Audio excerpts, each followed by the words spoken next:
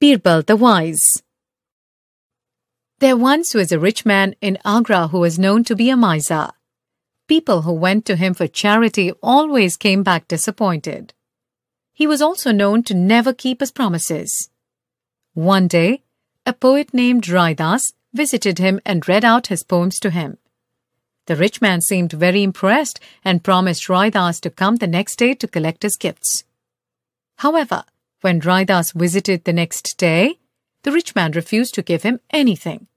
He stated that he had just said those things to encourage Raidas, but never really thought about giving him a gift. Raidas went away feeling dejected. He met his friend Birbal on the way and narrated the incident to him. Birbal asked him to meet his friend Mayadas for help. The very next day, Mayadas visited the rich man's house and invited him for a special dinner. He told him specifically that they would be served on a golden plate and the guests could take the plate back home. The rich man was excited to hear this and promptly showed up. He was surprised to see that the only other guest there was Raidas.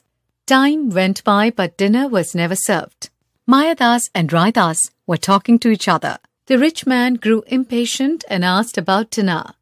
Mayadas pretended that he had no idea what was being said to him.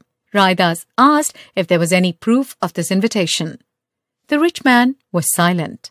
Then Mayadas stated that it was just something he said to please him and did not actually mean to give him dinner. The rich man looked furious. Birbal entered the room at this moment.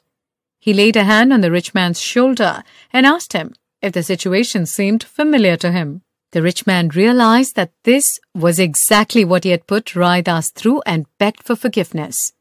He then took off the necklace he was wearing and gifted it to Raidas. Emperor Akbar also invited him to his court and honored him for his poetry. Raidas thanked Birbal for all that he had done.